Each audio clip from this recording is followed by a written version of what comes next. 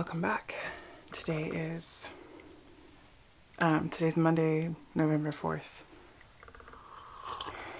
I think it's important to say the date because I often don't get these videos out and published on YouTube until a day or two, sometimes even a week after I record them. So it's been, I think, about a month since I recorded last, and things have been crazy here. We were well on our way to the baby sleeping through the night.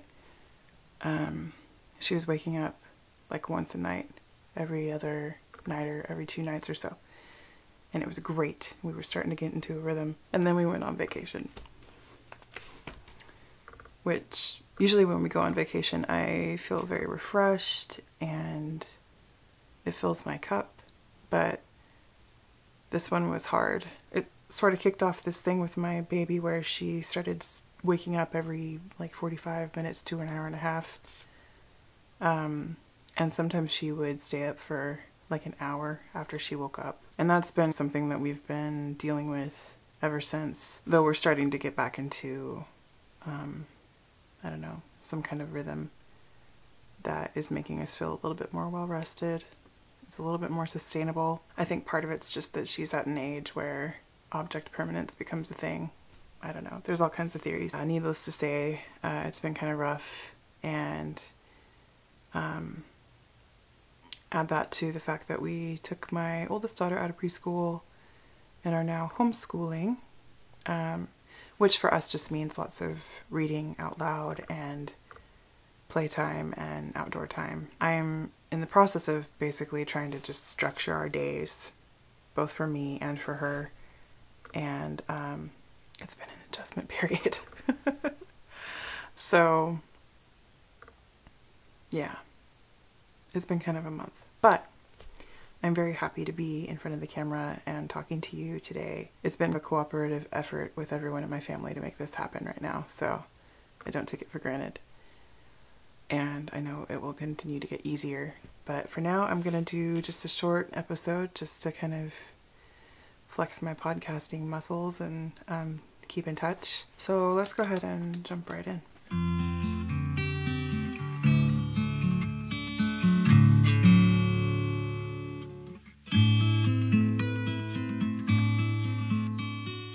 So my first finished object are the sewing two mitts by Ronha Hakaleto. By the way, if I am pronouncing a name wrong, I very much appreciate when people give me the phonetic pronunciation in the comments.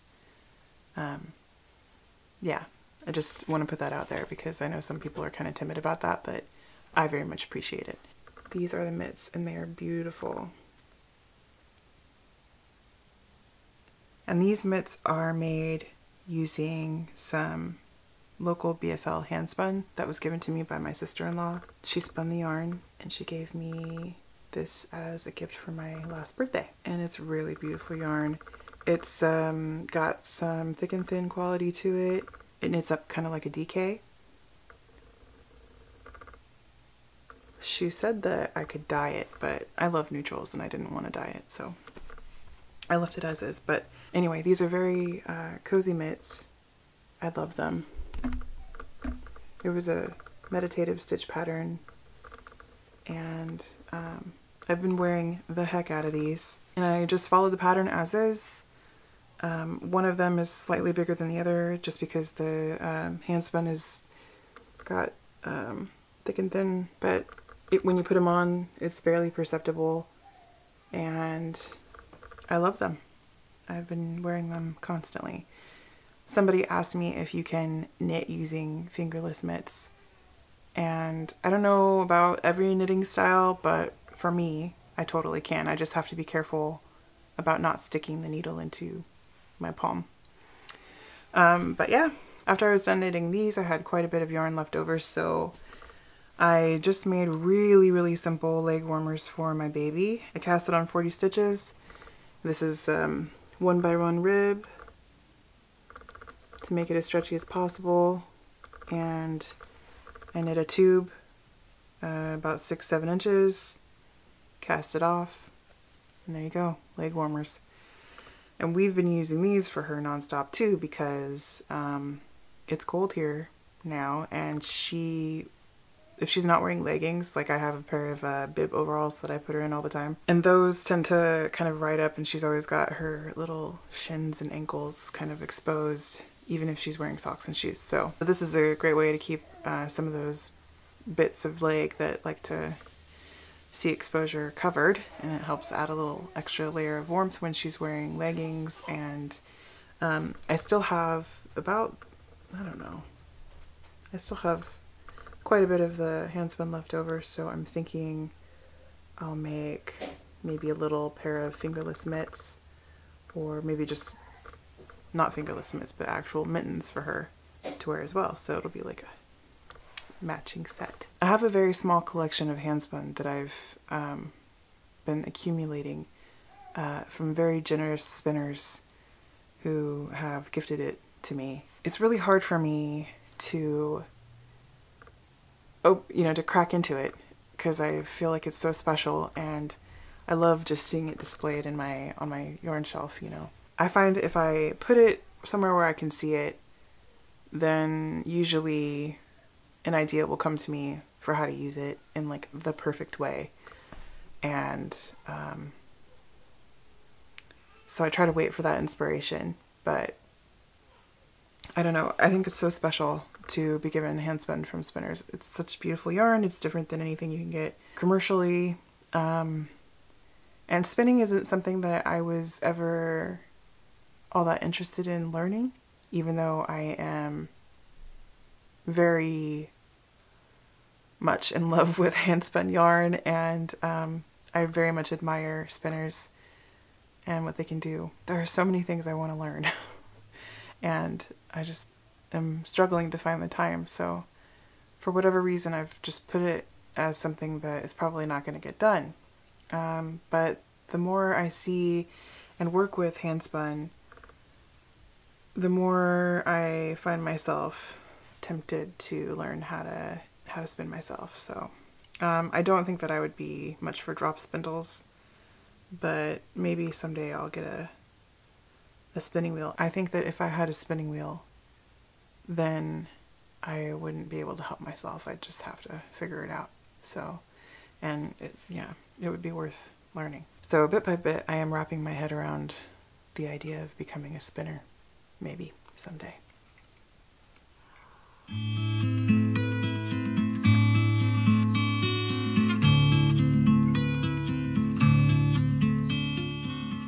So I have one work in progress to share today, and it is the Tamarack sweater by Brooklyn Tweed, I guess Jared Flood.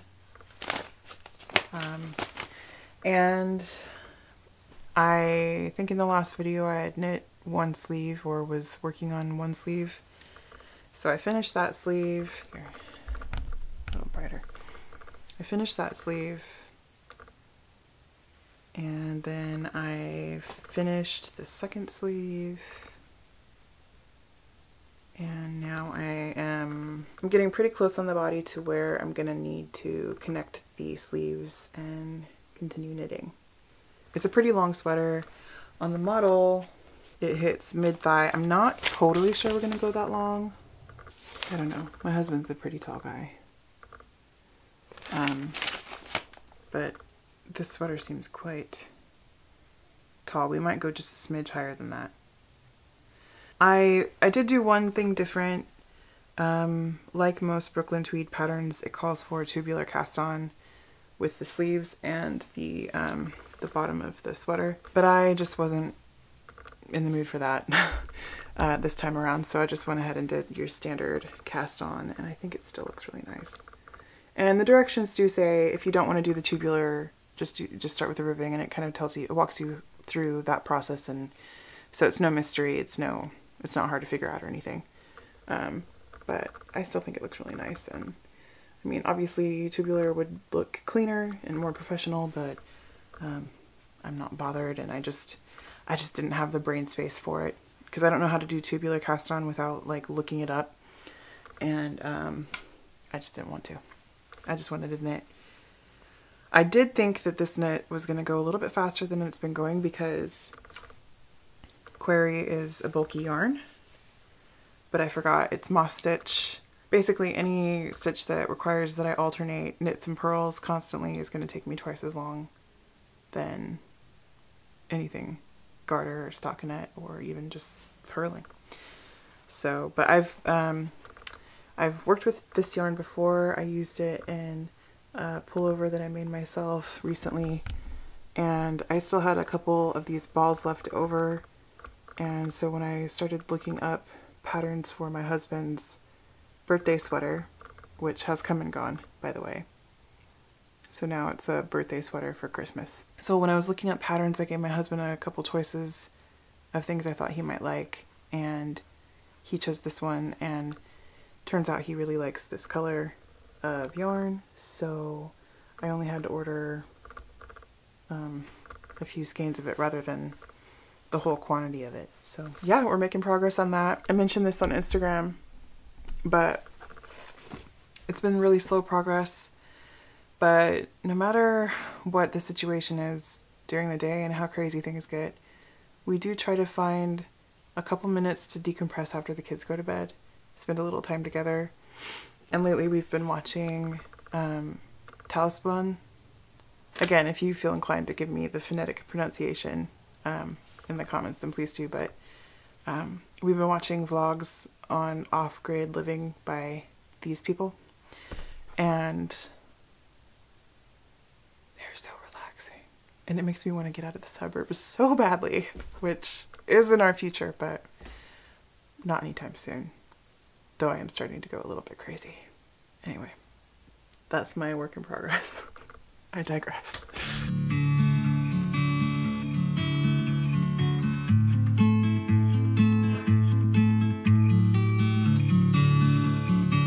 So my natural dyeing experiments have kind of slowed down because that's just what happens whenever I go on vacation. I put everything away and then it takes me a while to kind of get things going again after I get back. But I have repeated an experiment that I did last month that kind of resulted in the same thing, so I thought it'd be worth sharing.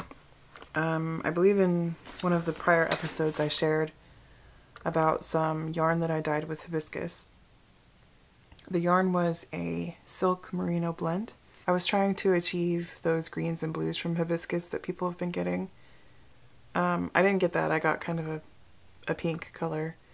But when I over dyed it with madder later, I got a really, really pretty rust color, which was kind of surprising to me because I would have thought that dyeing yarn that had turned kind of pinkish with madder would have resulted in more of a, I don't know, a warm red.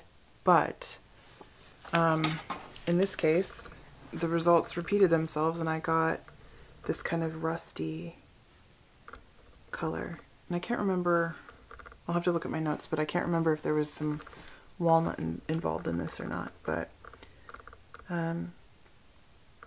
and rust is kind of one of those coveted fall colors. But anyway, I just thought that was interesting. But I wonder if there's some kind of chemical reaction or some kind of reason that when you over dye hibiscus with madder, you get rust. It was kind of a surprising result.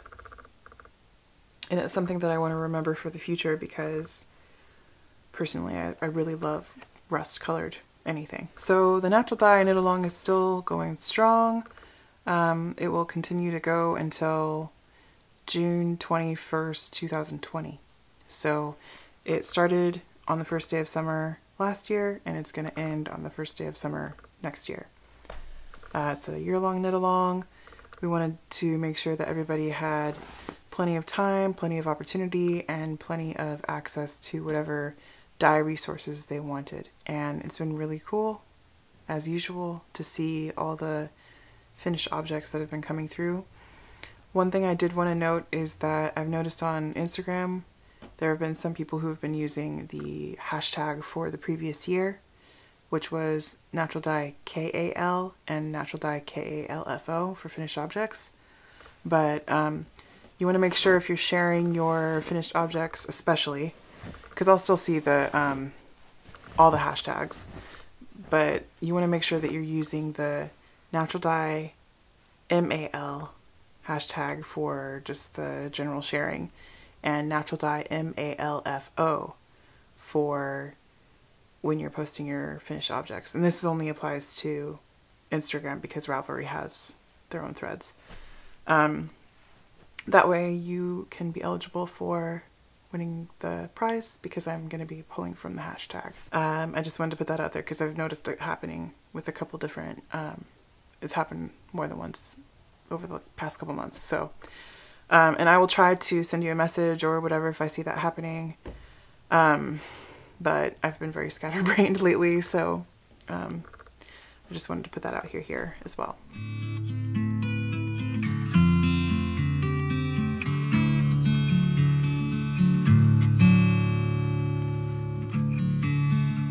So I'm kind of running out of time now. Daylight savings time was yesterday, and that means that it gets dark here really early. My husband has some stuff he has to do, so I have to wrap up as soon as possible, which is a bummer because I have so much I want to talk about. But the last thing that I want to talk about today is this little ornament kit that I was sent by Amber of Maker's Haven.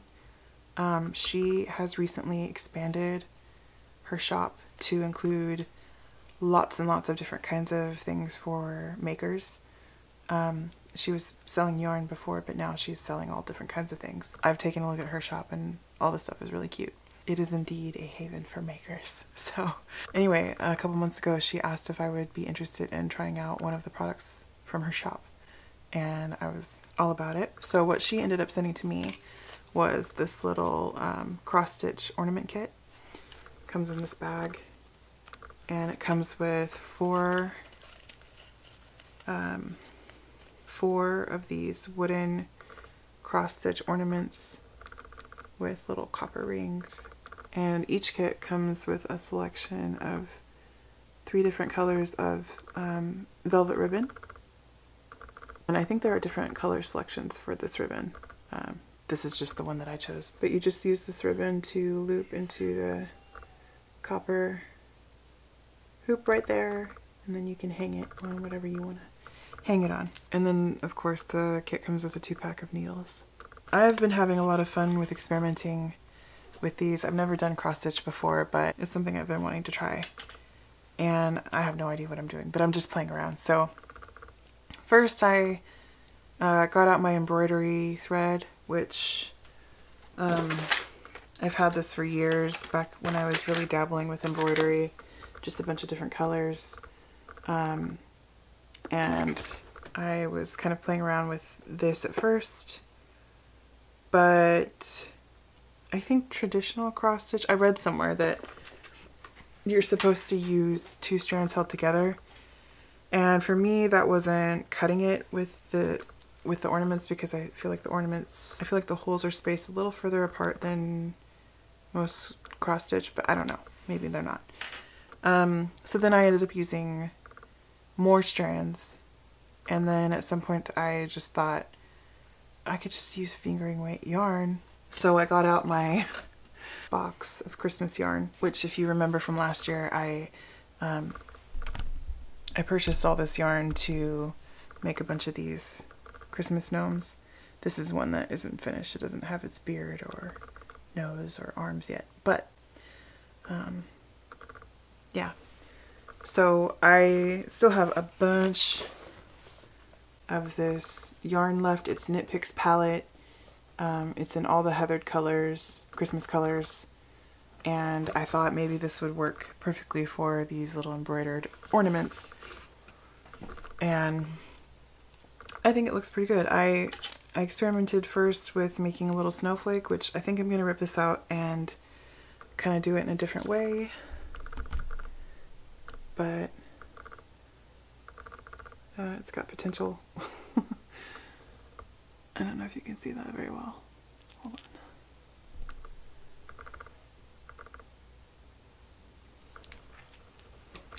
on. Maybe if I put something in the background.